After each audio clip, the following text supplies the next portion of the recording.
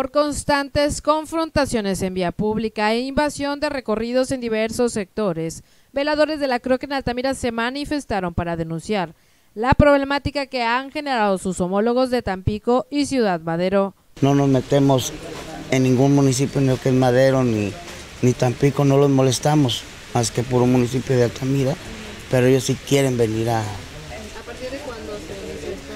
Pues esto ya tiene tiempo.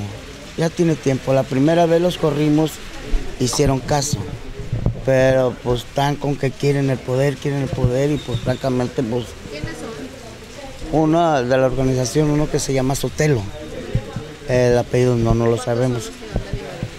Pues se juntan de 5 a 6 compañeros de ellos a un sector donde estamos trabajando nosotros, que trabajemos o no trabajemos, ellos quieren meterse a fuerzas a invadir esas colonias. El secretario de Trabajo de la Organización de Veladores en este municipio, Juan Manuel Zúñiga Flores, externó la problemática a la que se enfrentan desde hace varios meses y recrudeció con los primeros enfrentamientos de vigías adheridos a la CTM, afectando la estabilidad de trabajo en sectores y preocupación de vecinos que piden sea regulada dicha situación. Agredieron a la compañera, la manosearon, la abrazaron entre 4, la estuvieron manoseando, al otro compañero lo querían esposar y todo eso, y no puso denuncia ahorita, ¿verdad? Hasta que no se arregle esto con el municipio, a ver qué se puede arreglar.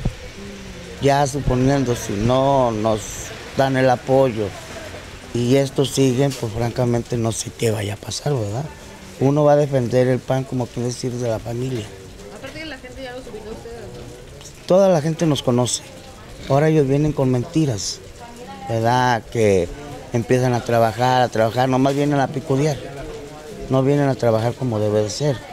Porque si ellos quisieran hacer las cosas por la buena, pues hablarían con nosotros. En las imágenes, Fidel Ramírez, Noticieros, Canal 26, Claudia Araiza.